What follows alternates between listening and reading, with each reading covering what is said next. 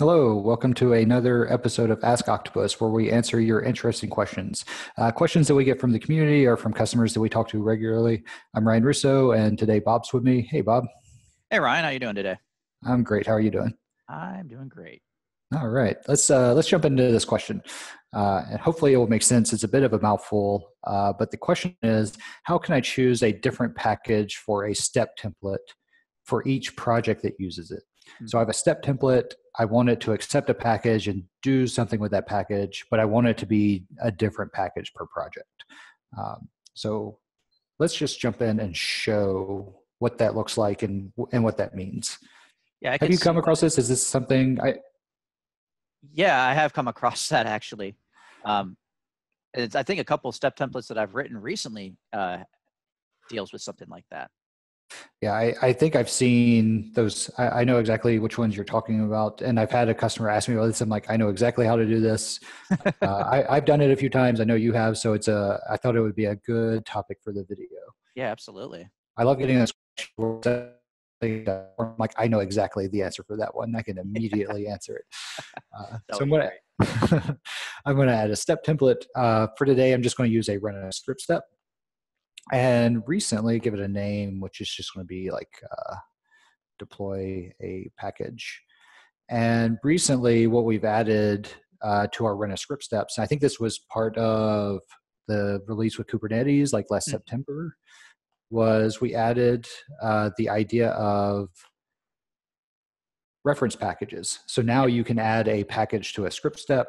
You could always do I have a script file from inside a package, but you also had the ability to add different reference packages.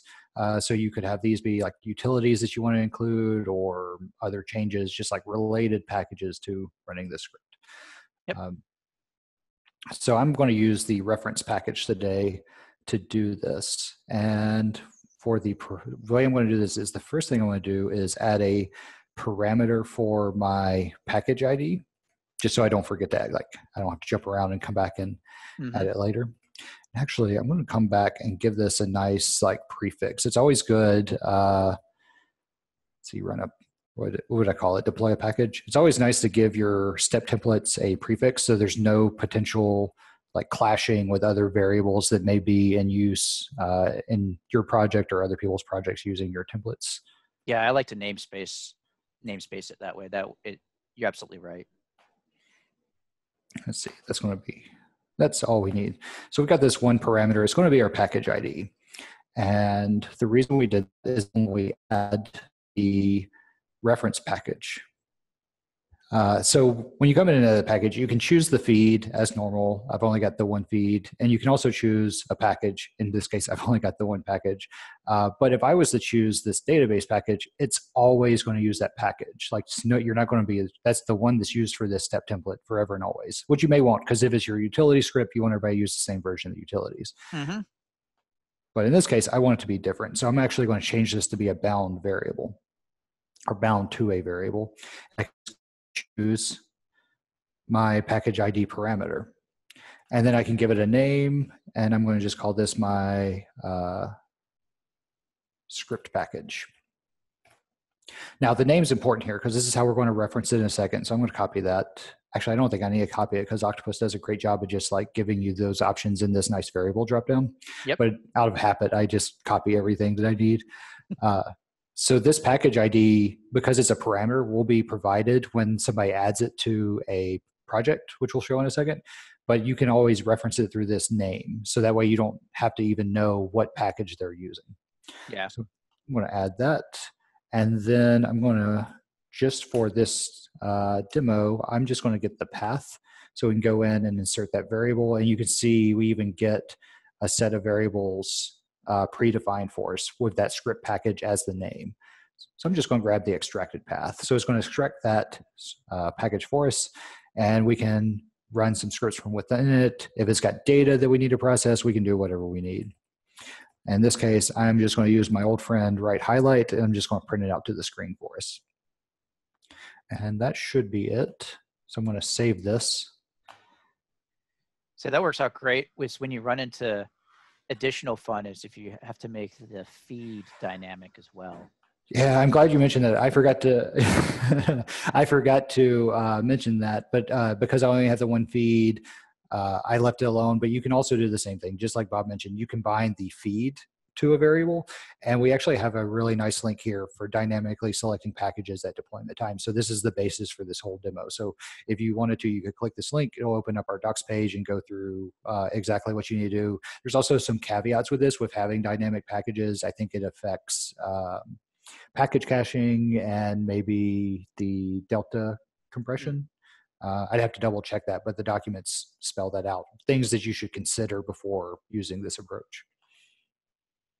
So I'm going to just go in and create a project quickly. So this will be my run a script project. I'll put it in my project group. Save that. We're just going to go in and add one. What did I call it, Bob? I think it was deploy a package. Was it deploy? I named it the same as our built-in. I was like, I was going to search for that. I'm like, that doesn't seem right. All right. So now you can see we've got our package ID parameter. I can come in and I could even bind this to a package in my project. So I could have that just defined in my variables. I haven't done that. So I'm going to just type in my package ID, which you can get from the packages screen through the library. Mm-hmm. Or from your external feed. So I've got Octopus, or no, not Octopus, OctoFX.database. I want to save that. No, we don't want to run on a deployment target. It's going to run on the server. And we'll just create a release and run this. So one thing that's nice about that package reference and using the step templates like that is you have the ability, it says run on a server.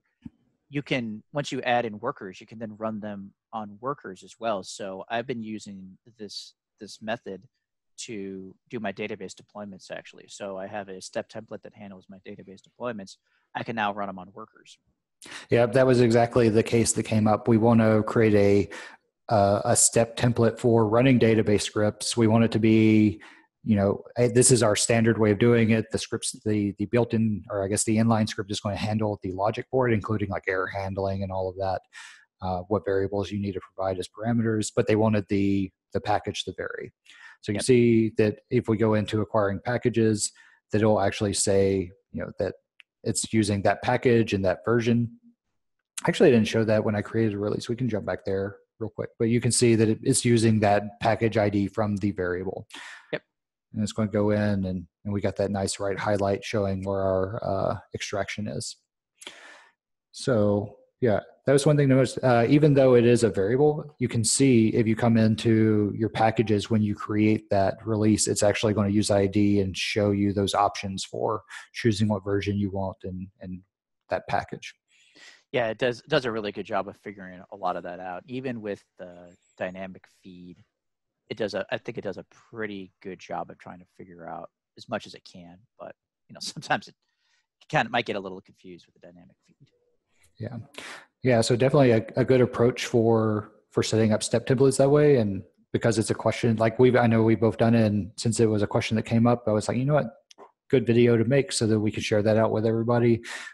People who may not know that's an option, maybe plant some ideas for them going forward to standardize whether it's their database deployments, or maybe they have other scripting things like maybe Terraform or Kubernetes. They can have custom steps like that. And you can also do this with the deploy website step as well. Even if you're not using like the workers or the run a script step, you can still use this for other things as well. Yeah, that's true. Anything on the step templates where that package is, it's got that option to bind to a variable, which I think they all do. Yeah, so you can come in, even if it's deploy a step or run an IS, anything that has that package ID and has the ability to bind, you can use it there. Yeah. Definitely. Cool. Well, that is the end of my question and the end of my answer. So thanks again for joining us this week for this episode.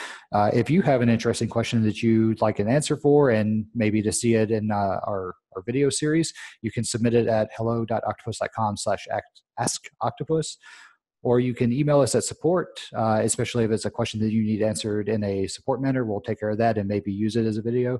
And feel free to come chat with us on Slack. We like to hang out and talk with the community. So you can join us there at octopus.com/Slack. Cool. Thanks everyone again for joining, and thanks Bob for hanging out with me and going through that question. Yeah, absolutely. It was a very interesting question, and it's something we get asked quite often. So it's nice we have a video on it now. Yeah, thanks. All right. Goodbye, everyone.